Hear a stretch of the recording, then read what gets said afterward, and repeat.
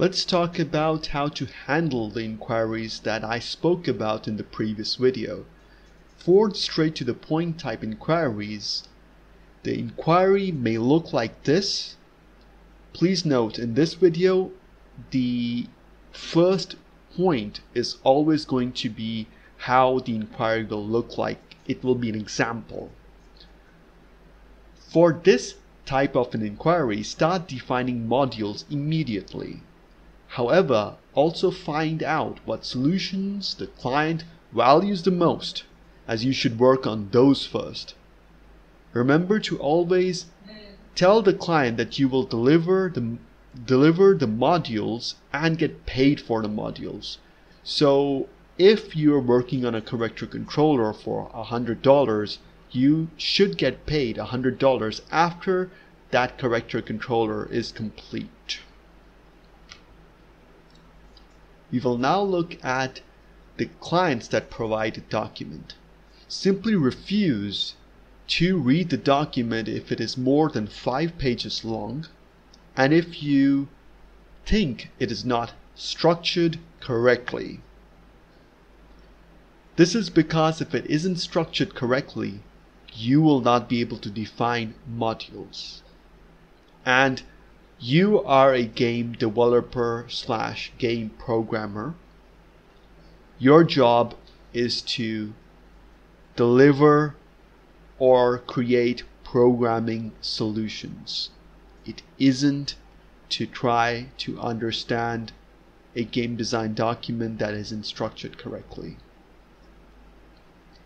If the document is structured correctly, use that to define modules, but also ask what solutions the client wants first. You can also tell the client that the document isn't structured correctly and it is long. So one way to still work with clients that give a document that isn't structured well is to ask them to direct the game. That way they will define the modules and you will not have to do this yourself. The clients that ask you whether you're available. You should immediately ask the client about the scope of work. This will help you determine whether they're spammers or not. If the scope of work seems like a copy-paste message, ignore it and say that you're currently occupied. This is because the client may have sent the same scope of work to other sellers or service providers, and there's also a chance that the client might be an outsourcing company. They might also want your proposal template, so be careful. You can also ask the client for concept art. If they do have concept art, then they are most likely serious. You can also ask the client to define the modules. The clients that run a company, ask them immediately whether they're willing to work with you using milestones and modules. And if the scope is extremely large, only try to get hired for a small portion of the project. So for example, if the client wishes to make a Call of Duty game, just get hired for scripting the guns. You also want to make sure that these type of clients agree to work with you using milestones, is because these types of clients may not pay you at the end of the project if they don't like your work. The clients that ask about you. This example is very general. Please note that clients can ask about you a number of different ways. Always have a link ready, preferably to a video that will showcase all of your previous work. Try to understand why they want to know about your experience. try to find out what solutions they require. You can also show them some sympathy if their previous developer let them down. Urgent work type inquiries. So this is, again, sometimes the inquiry can be larger, sometimes the inquiry can be very small, sometimes it can contain a link to a reference game, sometimes they have a document. However, urgent work clients, they are good as they can pay you very well. If they require a game done quickly, you must define modules. Why do I say this? I say this because if you define a module, you can also put a price on that module, and you can get paid for completing that module. Also, make sure that they agree to work with you using milestones, so they cannot just reject your game after you've worked on that game for 2 days. You should also have a clear idea about what they will approve. The clients that require a team. Immediately ask for the scope of work. You should also find out whether they will direct the game or not. So if they will direct the game, then you should agree to work with them. You must make sure that they will manage the team themselves. Also, talk about the budget as soon as possible. The clients that request free samples, please note that they can be scammers. You should have a video, a reference video, which showcases some of your code. So in the video, you should talk about the code that you've written and how it works. Ask them why a test is necessary.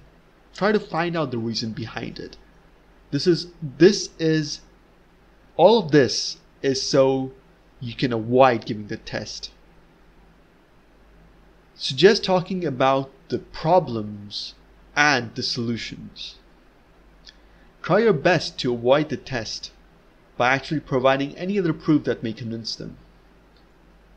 If it seems to be a copy-paste message, reject them immediately, as the client might be looking for free samples. Programmers.